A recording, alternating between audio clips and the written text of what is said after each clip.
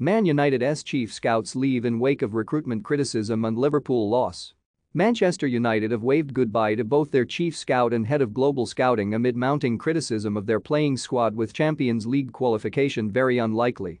Chief scout Jim Lawler and head of global scouting Marcel Bout have both officially left Old Trafford as a dismal season comes to an end, with Gary Neville already offering his thoughts on Twitter. After Fabrizio Romano tweeted the news and said that a revolution at the club had begun, Neville said in response, "Not quite sure we're going to see a revolution. Jim has been marginalized for years, so this won't shift the dial."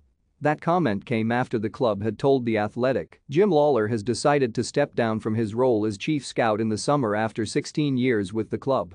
During that time, Jim played a key role in the development of multiple trophy-winning Manchester United teams and was an important source of guidance to Sir Alex Ferguson and each of the managers who have followed him.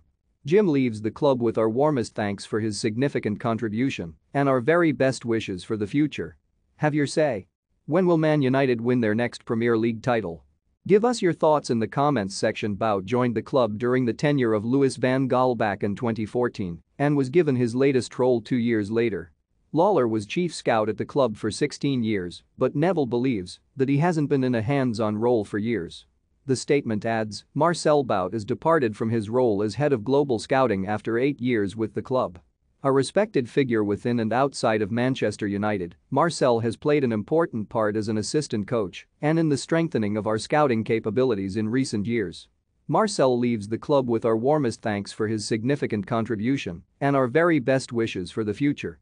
The update comes with the club on the brink of appointing Erik ten Hag as their new manager, with Ralf Rangnick set to take on a consultancy role.